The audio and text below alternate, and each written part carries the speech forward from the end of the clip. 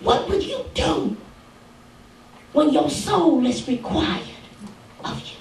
Amen. What do you need to pray about right now that God needs to forgive you for? Well, so that when you stand before him, all right now, you'll be right. Covered in the precious blood of the Lamb.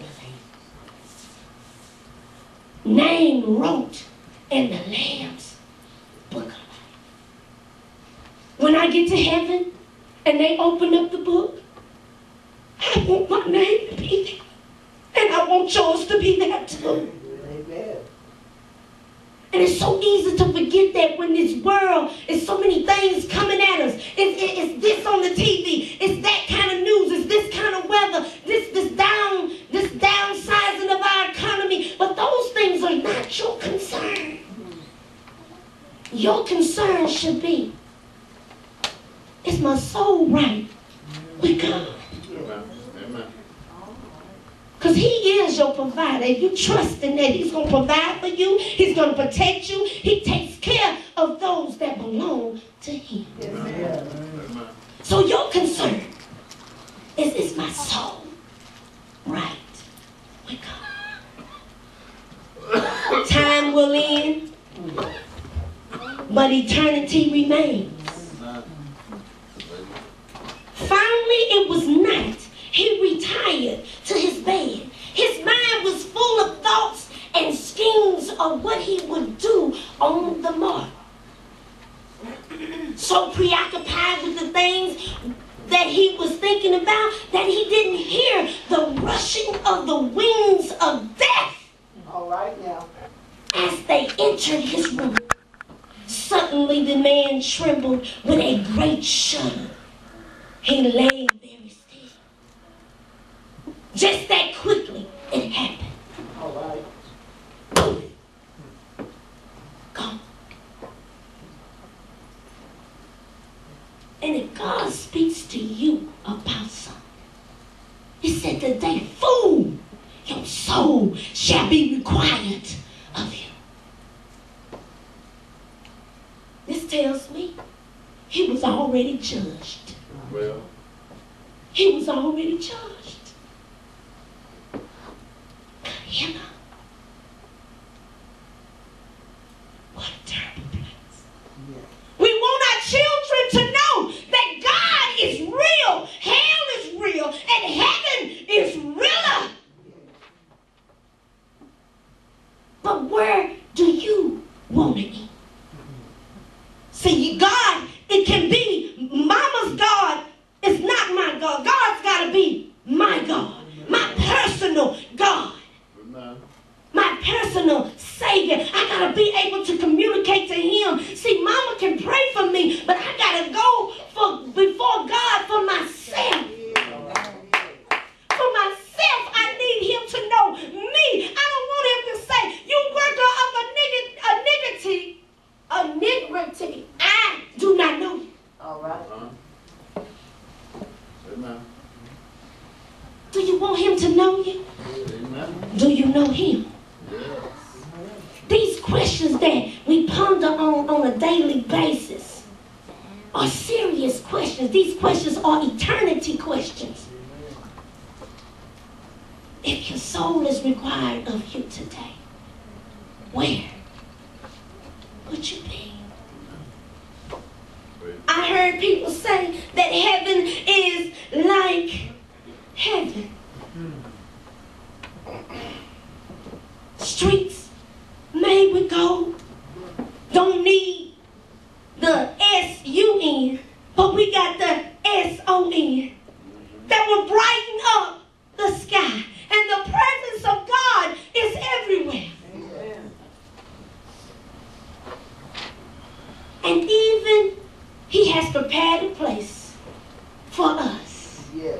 So when I get to heaven, I don't have to be homeless because Jesus has prepared a place Yes, he has. for me. What a mighty God we serve. Yes. Angels bow before him. Heaven and earth adore him. Yes. What a mighty God we serve. Yes. But let me make this real to you. On a daily basis, we live our lives. Our children go to school. We go to work. We come back home. And we sit in front of our TV. Yes. And without a second thought, we might look at something that is not even giving God glory. And not only that, we take our kids to places that we know that they will be influenced badly. But it's all right. Don't be so tied up. Don't be so holy. We got time. Let them be kids. Let them do what they do. Let them party and club. But let me tell you this story. So a young man went to the club one night, worship leader at the church. And his friends kind of pushed him into going. He said, no, man, I don't want to go. He said, look, man, this is in a whole nother time. Ain't nobody at that church gonna see you down there. Come on, man. Shh. It's gonna be all right. Let's creep over here. No, nobody at the church that you praise and worship leader at gonna get to see you do this, man. Hey, just come on, hang with your boy. You're too tight. You're too tied up. So he goes to this club. Little did he know that the enemy had a trap set. All right. That night that club burned down and he was trapped inside. All right now. Only 20 people got out and the rest of them perished. And this young man was one of them. In the church bulletin, they didn't want to shame his mom, but this is what they read. And I'm going to make this up, y'all.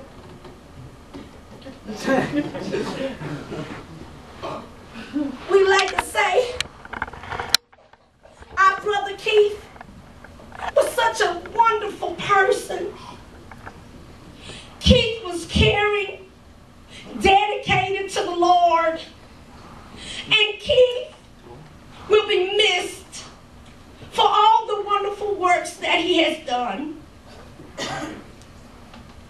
And the pastor sat back and he started humming. Hold my hand, Lord. Hold my hand. Hold my hand, Lord. And the women in church, they said, what's wrong with Pastor? Because Pastor knew what a boy died in. And he had prayed for this boy. Put his hands over this boy. Because this boy was his son. And he said, Lord, hold my hand.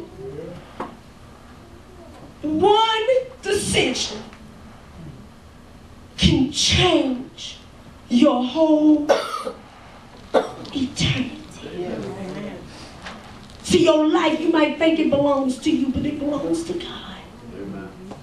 But it's your choice to choose to love him, deny him, leave him at the church door, and go out there and live any kind of way you want. All right. But don't be like this young man who had the right teaching, who had the right role models, but became the lover of this world and lost out. See, his daddy probably thought, my baby's singing every Sunday, he's worshiping God, and he's sitting on the pews, he's ushering. But his father never did remember his son coming to the altar and giving his life to God. All he knew that his son was working in the church. All right.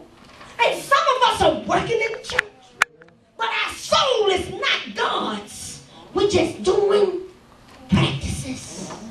We're just practicing, acting like we're something that we're not. See, the private conversations that you have with yourself will tell you who you are and whose you are. So as I stand up on this altar today, on this pulpit, And when you leave out that door today, ask yourself something real. Am I saved? Am I free? Am I his? I heard another pastor say, you know, these young people are living out there in the streets and they doing all kind of manner of evil, but then they roll in here in the casket and then we try to pray them into heaven. It's too late to pray them in.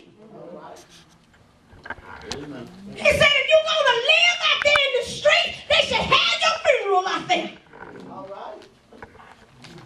And that sounds hard, but it's hard to be out there in the street and not acknowledge God.